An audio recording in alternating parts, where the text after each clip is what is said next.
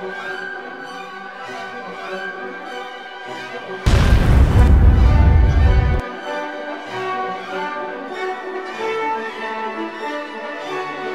everyone, welcome to Fiaura.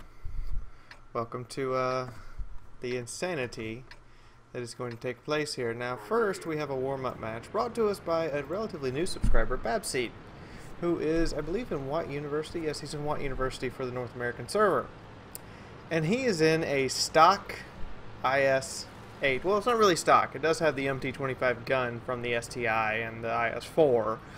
But the turret's stock, which for those who don't know, an APCR round will punch the stock turret of an IS-8 from an equal tier heavy quite easily.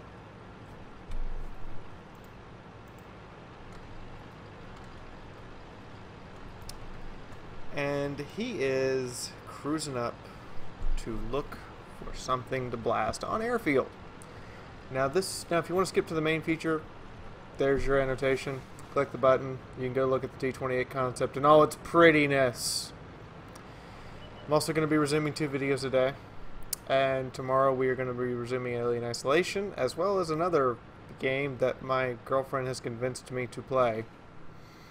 You guys seem to really love it when she convinces me to play games, because it involves me screaming my head off and cowering in a corner. And she's giggling over there as silently as possible. In the meantime, ooh, AMX-30, how are you today? Yeah, that rock, don't use it. Seriously, guys, you can get some damage from it, but unless the people over here are actively engaged, which basically means you're relying on your team to do something, you're going to end up shot up. And this T-54 is brave as hell. Ooh, and Babsy just eats a bunch of shells. Like, right in the, wow, right through the upper armor, it seems, or his side.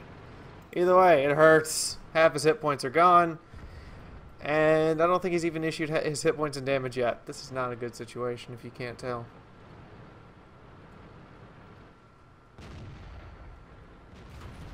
Now I'm wondering, do you guys like the transitions that go by when I stop it and restart and all those stuff? Or do you guys prefer this method here that's just going to be straight through, play everything, and there's not going to be any need for transitions in between? But there's going to be a little bit of filler. Because obviously, you know, it takes a second to reload up the game between replays. Oh, Bulldog, you do not want to poke out in front of a T-30 and an IS-8. You will literally disintegrate. He's poking around. He's trying to figure out what to do here because they're basically outnumbered and heavily outgunned. And this Super Pershing is pushing up into them and getting wasted, really. Ooh! E75 gun hurt. 128mm will do that to you repeatedly. Nice snapshot. I'm not quite sure how you managed to hit that, but keep it up. That is the one advantage to the IS-8 over the E25. You will reload first. But again, he's now reduced to a one-shot for most things on this battlefield that are going to shoot at him. Not much you can do about it.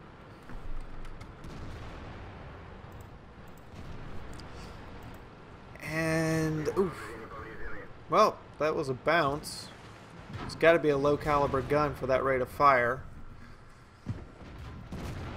He fires a blind shot thinking that someone's there. I guess we'll find out at the end of the match if someone was.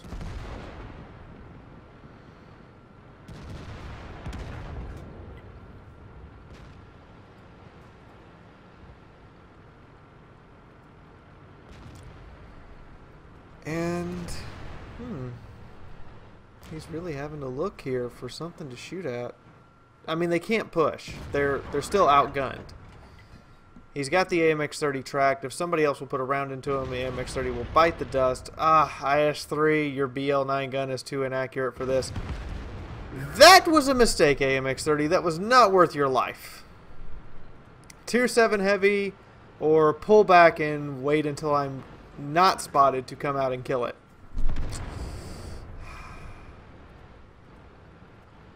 Bunch of one-shot tanks on both sides, and ooh, Was that... That was an IS-3? Really? Thought an arty shell had come in. Babseed, however, recognizes what's going on with this mini-map here, as I enlarge it for you guys, in that he needs to RTB it as quickly as possible. Because the enemy light tanks and the remaining heavies have stormed the beach. Somehow. I gotta give credit to the lights and the Tiger. I mean, I really didn't expect those guys to be able to pull that off. Ooh. Bulldog. Ow. That hurt to watch. Let's just put 152 millimeter BL-10 love into the Bulldog. I really don't want that if I'm a Bulldog player. The term overkill comes to mind. Ooh, wow. Hi, Tiger. You killed a tier 9. So the Tiger's proven himself to be lethal, as has the Folk. And they are now playing Seek and Destroy with light tanks. Oh, T-37 does not see him in time, or ignores him. Either way, the T-37's repair kit is now used.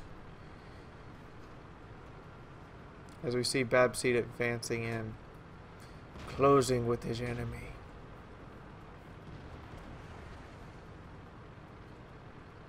The T-37 obviously is running. I mean, I would run. There's an IS-8 bearing down on me. I have no chance to outflank it because there's another light tank right there. I'd run. And he's halfway across the map already. This is something you should not do in a heavy tank. Don't chase the rabbit. The rabbit will usually get away. It does, however, put Babseed in a position to shoot at the Tiger 1. Which, to his credit, is a good idea. He is, however, very vulnerable to arty, sniper fire, and speak of the devil, there's an arty shell.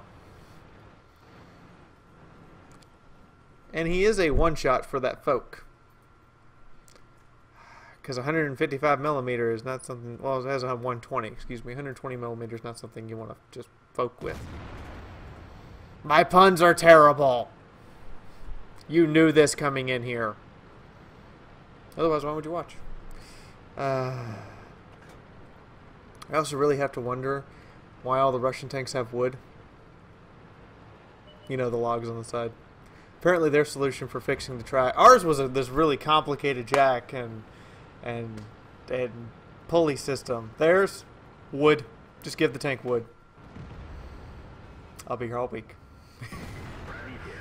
The Folk comes up full health, and Babseed is quickly running out of friends. But now the Folk is taking a significant amount of damage, and is turning around to shoot at the arty, ignoring the one-shot IS-8 who's going to plug his rear repeatedly. You have 4 kills, Folk! It's not worth it! Why are you going after the artillery? However, Babseed is now out of friends. It's 4v1.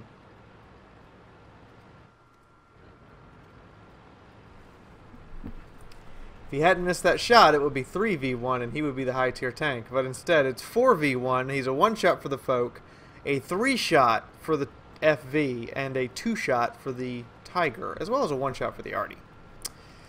Yeah. This is not the situation you want to be in, ever. The Folk obviously has gone, nope, Folk this, I'm gone, run away.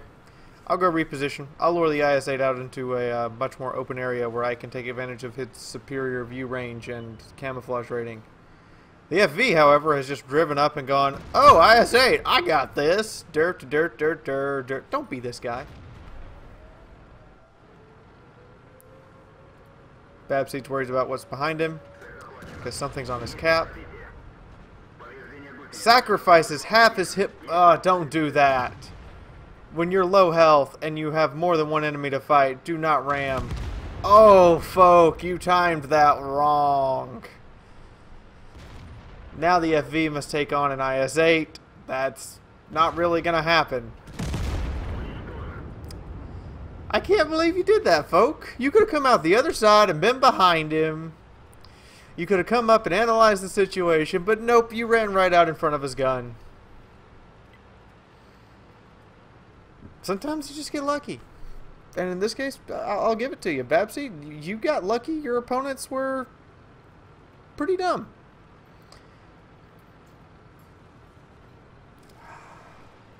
I don't know. I mean, the folk got 5 kills, but he made so many mistakes. He chased the Artie. He should have turned around and killed Babseed and then worried about the artillery. He drove out in front of Babseed's gun. He sat there and let Babseed put 3 rounds into his rear. I don't know what else to say about that. Babseed knows that Artie can smash him. I would have avoided knocking that over because that might have alerted Artie to his position. And the Tiger could one-shot him. Could. It's probably going to take 2. When you know you're a one-shot and you're by yourself and you know Artie's looking for you, don't knock stuff over, guys. It kind of tells the Artie where you are, and the Artie might tell his friends where you are. The other interesting news is Babseed's actually done a significant amount of damage. He's also running out of ammunition. IS-8 doesn't carry many rounds. And he decides, I'm going to hunt. I'm not going to sit here and wait for my doom. I'm going to go hunt that Tiger. And there it is. In a weird position, locks target, and executed. Now all he has to do is stay already safe and drive to their cap circle. That's all he has to do. Game's not over yet, Babs. You still got an Artie to contend with.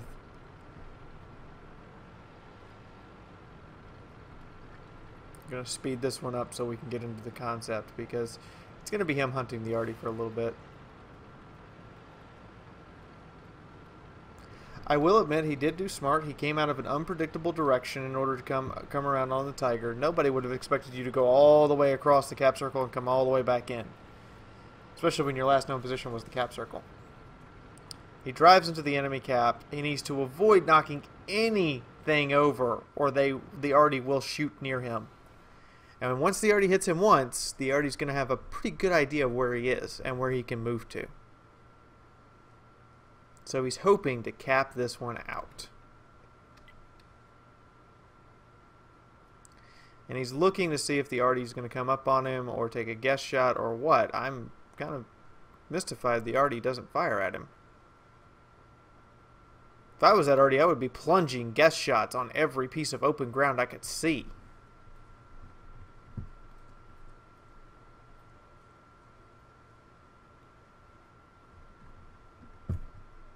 But doesn't happen. Artie instead drives into the cap circle right at the end, gets spotted first and dies. Artie players, pay attention. You don't want to do that. You want to, if it's one tank capping, you've got plenty of time to rein in several shells and have several chances to find the tank. And most players don't know to move on top of your previously shot position in order to hit you. But the IS-8 is not what you guys came here to see. You guys came here to see the concept. The tank that I kind of just ignored ever getting and then went, you know what, I'm going to sit down and finish this because I need the credits from the new missions from the 55A, which by the way has scored me a T62A.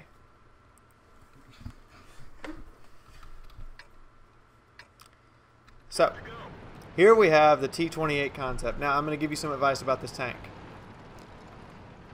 You see these two things on the side? These two big bulbous things? That's the weak point!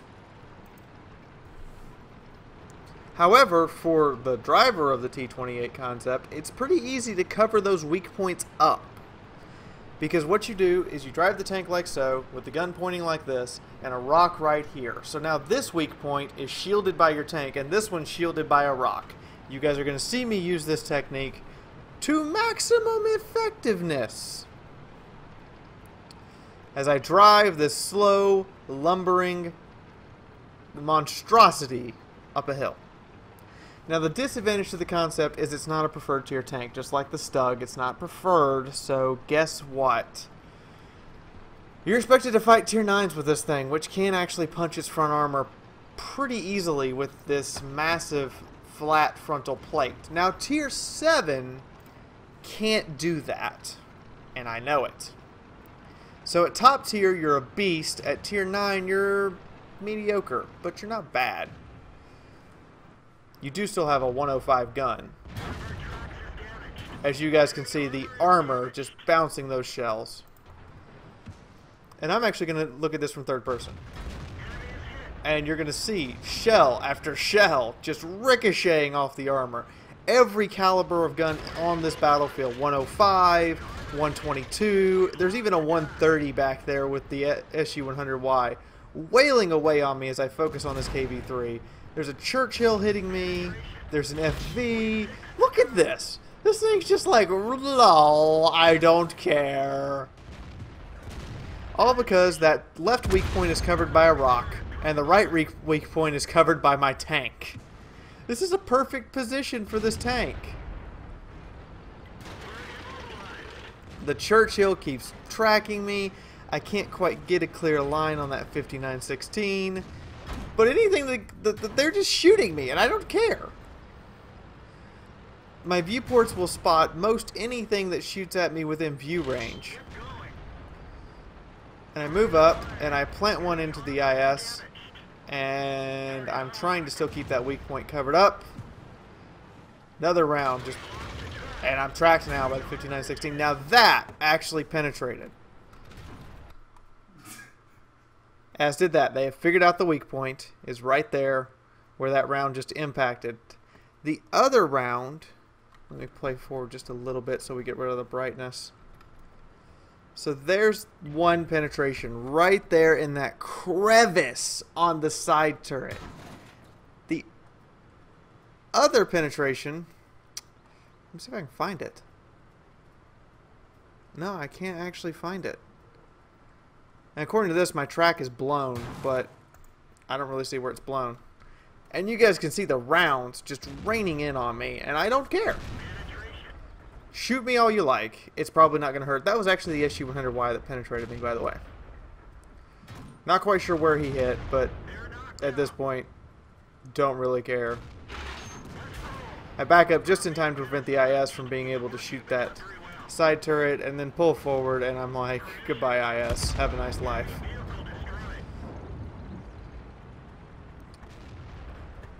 I have just bounced shell after shell off of this tank. My gun is broken. By the way, I forgot to give it consumables or to hit the auto resupply and repair button, so I'm doing this without consumables.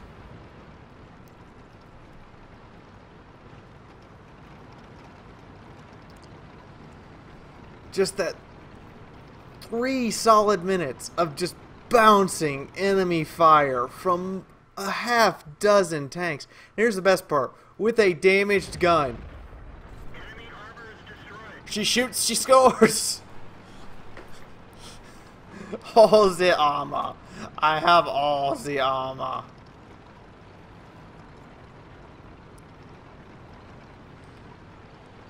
So, is this tank worth all the missions and pain and heartache? Yeah. It's the only American TD available to us to train crews with. The problem I have with that, of course, is the fact that it's not preferred tier, and that can get kind of dicey. So, let's take a look at the stats of the IS-8 first. Ha, gotcha. You thought you were going to see the concept first. And here we have, apparently he did not hit whatever was back there shooting. But Babsy did an excellent job using his armor and 5,300 damage. Good game. 19 shots fired, 16 hits, 14 pins. So he knew where to shoot stuff. Just about every time he fired, he did actually penetrate if he hit. But about a fourth of his rounds were useless. Fair enough. It happens. Happens to all of us. One hit short of getting a steel wall, but walks home with 40,000 credits and just over 2,000 XP in a 14-minute battle. Let's go look. He also traveled like all over the map. Just so you know, he traveled everywhere. Now the concept. First time out of the garage, mastery badge. Cool-headed with high-caliber guns shooting at it. Just going, nope, nope, nope. Steel wall and high caliber. 3,063 damage, issued with 3 kills. Not a bad tank. I mean, it really does feel armored and like it can fight a frontline battle. 4,500 damage. Bounced.